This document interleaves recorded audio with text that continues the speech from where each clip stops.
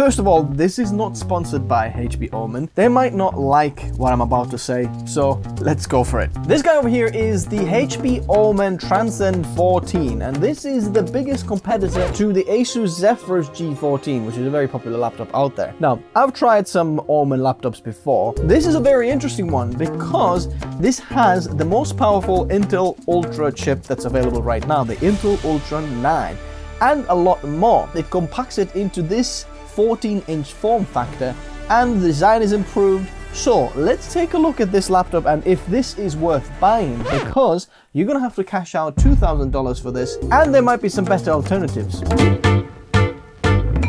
Looking for a cheap way to license your Windows? Check out Whokeys through the links in the video description. Make sure to use the code TN20 to get 25% off. Use your preferred payment method including PayPal or bank card. Go to your orders and copy the key. Paste the license to the activation settings and you're all done. This license is for Windows 10, but you can upgrade it to Windows 11 for free. Or you can buy Windows 11 Pro key instead. They also offer Microsoft Office 19 license. Use the same code TN20 to get 25% off. Check out whokeys.com in the video description below. I want to tear it apart and see what's inside. So to the back of the laptop, you pull it that way because these little latches here, they hook behind there. So what we can see over here is our 70 watt hour battery in the front, some speakers, dual fan system, and a huge vapor chamber, what it looks like. There is an RTX 4070 mobile GPU as well as the Intel Core Ultra 9 185H. Here we can see a little heatsink for our SSD, which seems to be Western Digital SN810. So if needed to, you can replace the SSD. Now, the cooling is pretty impressive, which you'll see in a moment. There is nothing upgradable in here apart from the SSD. Nothing else, everything is soldered on. That's the air intake and then out from the back. What we can see here is a Thunderbolt 4 and a headphone and mic combo jack on the left side of the laptop. On the back of the laptop, we have a HDMI port, a USB-C charging port, as well as data connection if needed to. And on the right side, we have two USB Type-A ports. As much as I love the design, and I like where they're going with this, at the same time, the build quality is okay. You can see that there is quite a lot of flex when pressing down in there. If we're opening the screen, look how much the screen flexes left and right. There is quite a bit of screen flex. That's what I've noticed with quite a few of the HP laptops, especially the OMEN 16 as well that has the RTX 4080. Very similar thing, quite a bit of screen flex. And chassis flex is not too bad. It doesn't feel cheap, but when we're looking at the screen is quite wobbly and doesn't go all the way down. Another very annoying thing is opening the laptop. Now, if you want to open this, there is no real easy way to open this, especially with one hand. You have to use two hands. That's very weird. Not a big fan. In terms of fingerprints, as you can see, there are a few on it. It's not the worst, but it's not the best either. That's why I recommend the white version as well, because it will look a little bit better. Other than that, I'm really enjoying the design. Now, I do wish this had the HP logo in here, because HP has a lot more minimal logo. If you remember, the Dragonfly G14 has a really nice logo in there. HP, much nicer than OMEN, takes a bit more space. So now, this laptop has Windows Hello. As you can see, it's already worked. There's no fingerprint reader or anything else. This is a 2.8K OLED display. That is 14 inches, 16:10 aspect ratio, and it looks gorgeous. It's up to 120 Hz, and if you've got the new Windows feature that has the dynamic refresh rate, it will change it automatically from 120 to 60 to save battery life in there. I've seen some people online that can reduce this display to even 24 Hz, which is interesting because if you're watching Netflix films or some films which are 24 frames per second, you can save even more battery life rather than running at 60 Hz or so on. This one over here goes only to 48 Hz, the lowest. Now the color space is 100% DCI P3, which is very wide color gamut, and it does support 10-bit display. But that's the weird thing about Windows laptops. You only get 10-bit when you are plugged in. As you can see right now, it's 8-bit and we're not gonna get it. Even if we go to HDR, HDR video streaming is on, but it is not 10-bit.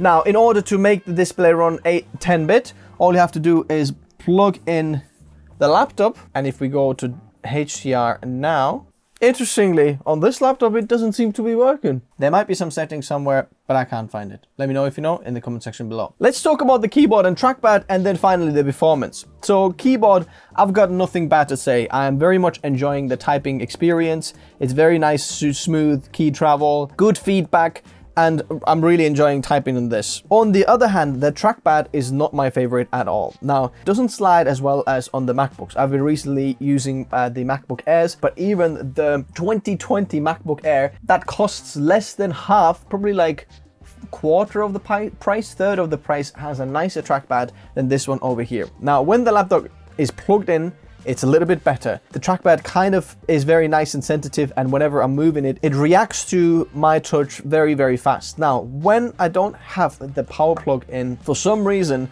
the trackpad starts to be very, very stuttery and feels very choppy playback. The Dragonfly G4 was much better. The ZenBook 14 OLED with the Ultra 7 is much better. This is one of the worst trackpad experiences I have ever had. So if you are planning to use this for your performance, I highly recommend getting an external mouse like this Logitech MX Master 3S, one of my favorite mice. So keyboard and touchpad, kind of a mixed feelings there. Now, before we move on to the performance, I want to talk about the Powerbrick, which is actually quite a large power brick. So this is 140 watts USB Type-C, and that's all it does. It's a very long cable. You've got the Mickey Mouse kind of a cable end, and then USB-C that comes out from the back. If you like to be very portable, I highly recommend checking out something like the Ugreen 140 watt USB-C charger. Now, I know this is quite expensive, but there are some cheaper versions available. Let's go into the performance now. This is quite a powerful laptop. Now, we've got Ultra 9 as the CPU. For memory, we've got 32 gigs of RAM. This is DDR5, and it's running very, very fast because it's soldered onto the motherboard and very close to the CPU. It's running 7,467 megahertz, which is pretty insane. Now, this is the maximum you're going to get. You're not going to get 64. That's it. You do have the NPU or Intel AI little neural engine as well, which is not going to do much for you, especially as the gaming laptop. I don't know what you're going to do with this. We have the NVIDIA RTX 4070 laptop GPU with 8 GB of VRAM, which will be nice for those doing 3D rendering. The cool thing is it's got Wi-Fi 7 in here, so if you've got a router in the house that matches this, you're going to get very nice internet speeds. Now, when talking about browsing, firstly, speedometer 3.0. You feel free to do the test on your PC, but here are the results what this guy gets. 16.4. I've got 21% when I'm taking some of the tabs off, something like that.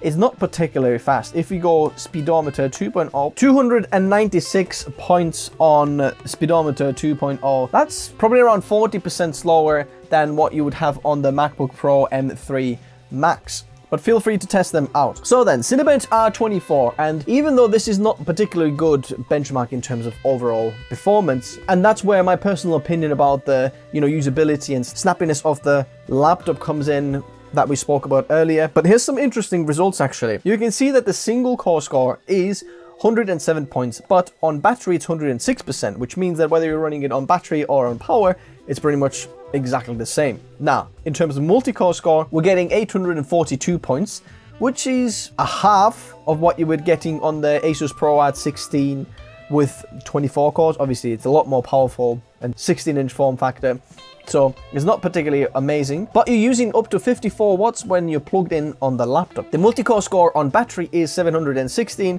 so we're still losing about 15% performance when we're not plugged in. But the interesting thing is when we're using the battery power, it does actually boost to 58 watts. So slightly more even than on when we're plugged in, which means that the power draw is not an issue. It gets enough power from the battery or from the power plug, but for some reason we're 15% slower, which is interesting, and this shouldn't be like that, which makes me wonder what's going on. In terms of the cooling, if we're running this Cinebench R24 multi-core test for 10 minutes, you can see we're losing 0.71% of the performance, which means in 10 minutes the cooling is very, very good, no problems there at all. But the most interesting thing for this one is that on battery, we're still getting the same power draw as we would get on plugged in, but for some reason the performance is lower, so it can't sustain them speeds. Maybe the battery is not as good sustaining the power load, but little boost of power load we can pull on the battery, but that's that. Some of the benchmarks I'm just browsing through, but so you can see them as well. Geekbench 6 here. Let's move on to Photoshop and some of the creative applications. If you're thinking about using this for Photoshop, it's mediocre at best. As you can see, even the MacBook Air M3 is scoring quite a bit faster, as you can see there. The MacBooks and Apple Silicon is incredibly fast in Photoshop. So if you're doing Photoshop, the MacBooks might be a better pick for you because we can't utilize the DGPU and the single core performance isn't as good as what you get on the MacBooks. Lightroom Classic score here if you want to check that one out. And now video editing in Premiere Pro. The video editing is okay. Now it's not quite as fast as on the Asus ProArt Studio Book, especially when you're looking at the long GOP scores. The new Ultra should have very good media engines inside, but for some reason it's not quite working as well. Even though the RAM is really fast, which means that the iGPU kind of a VRAM would come from the actual RAM chip, is not as fast as you can see on the Studio Book Pro 16. So it's not shining in video editing, but it's not bad either. Here's the After Effects score, and I've only now started to populate these databases for laptops. They'll be soon coming more, so if you want to see some in the future, stick around. I'm gonna be populating this for future videos as well. In DaVinci Resolve, you can see the score there as well. Not much to compare yet. Here's Redshift, GPU rendering, Octane Bench, and now Blender CPU rendering. The CPU rendering for this, it's okay. The Ultra 9 isn't gonna be like the very CPU effective performance, but it's very good for the form factor. In Blender GPU, if you're using the iGPU on the Ultra 9,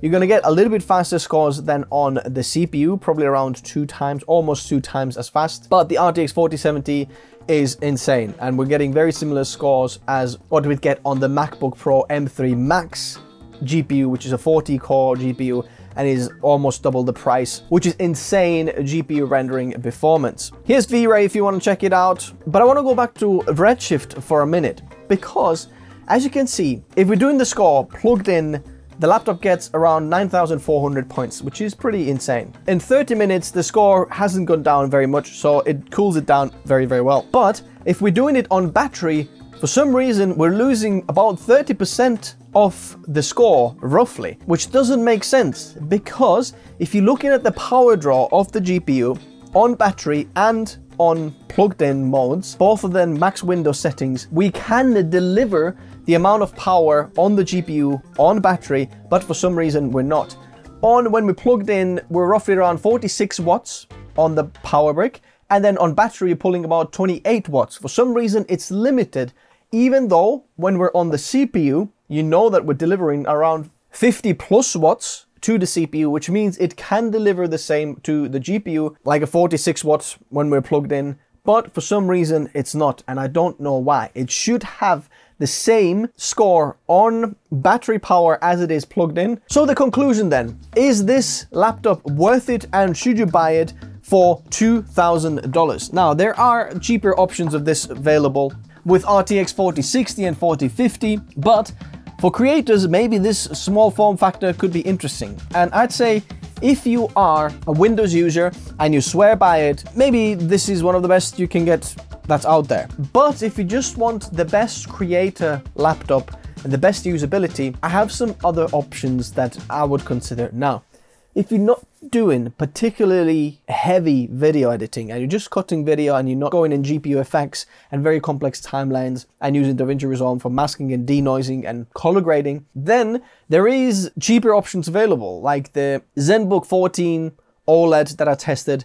I'm liking the overall usability much more, and it's much lighter than this one. Battery life is much longer. It's just not very powerful GPU because it only has integrated graphics. This dedicated graphics makes sense only for those doing GPU rendering in 3D, or people very heavy in DaVinci Resolve that can utilize all this GPU power. But at that point, if you're looking just for overall best experience for your laptop, if you go in on Best Buy, you can get the Apple MacBook Pro 14-inch laptop with M3 Pro chip, 18 gigs of RAM, it's only 18 gigabytes and only 512 gigabyte SSD, but it's $150 cheaper, and overall experience will be much better on the MacBook Pro. Your battery life is going to be faster. Now, it's not going to be as good in 3D rendering. If you're doing that, this OMEN 14 is for you. But if you're doing video editing or photo editing, the MacBook, I'm sorry to say, is a better option. If you want to expand the storage, you've got $150 to get something external, which kind of makes sense. And the way the macOS works with the unified memory, it's not going to be bad experience.